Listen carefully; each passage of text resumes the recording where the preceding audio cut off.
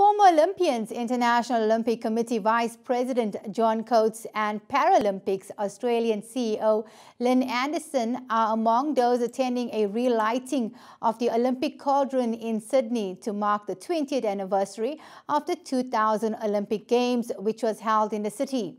There are plans to proceed with the 2021 Tokyo Games, even if the coronavirus will mean a much reduced crowd and changes to events. Here's more about the discussions underway. Yeah, we are. We're proceeding on the basis that it's to go ahead with COVID, and depending how much COVID, to what extent.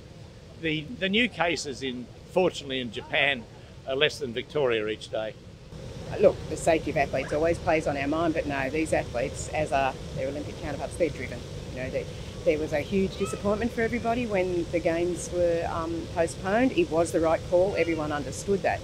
But, you know, some of these athletes have put years and years of their life away, ready to be at their peak performance in August, September this year now. So, you know, I think they've all gone through the grieving process, recalibrated and now focused on being at peak performance next year. But that's what athletes do. As John is doing, is we've got to keep these athletes focused. You know, it'll be a huge crime if we waver and let them waver and then the Games go ahead next year and they're not ready.